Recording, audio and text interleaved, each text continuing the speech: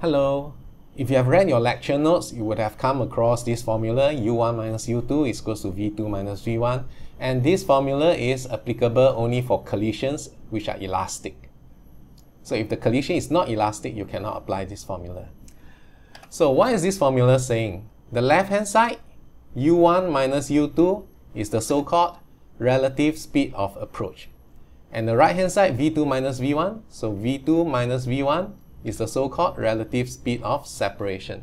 So if the collision is elastic, the two masses will approach each other and separate from each other at the same relative speed. I think a numerical example should be more useful. So let's take this one as an example. How do we apply the RSOA is equals to RSOS formula for this collision? Now remember, you got to do this minus that is equals to that minus this, alright?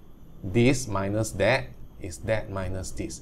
So 3 minus negative 4, because it's leftward, yeah? So 3 minus negative 4 is equals to v minus 2.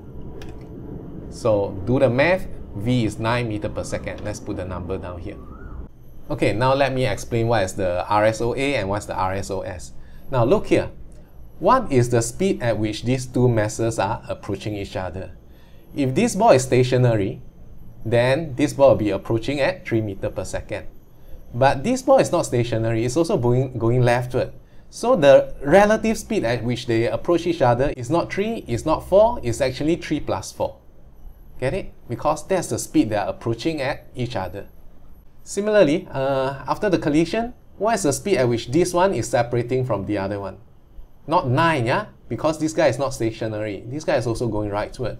So, can you see that this guy is separating from this guy at a speed of only 7 meters per second? You've got to subtract the 2 away.